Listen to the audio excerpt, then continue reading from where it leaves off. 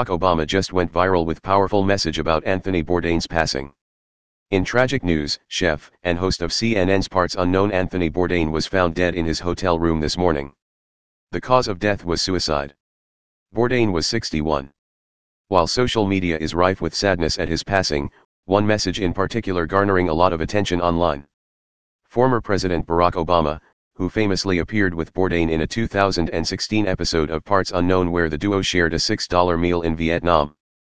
In a world that has grown increasingly tribalistic, a trend that has gained traction right here in the United States in the Trump era, Obama's words of inclusivity, of shared values, of bringing people together is exactly the message we need right now.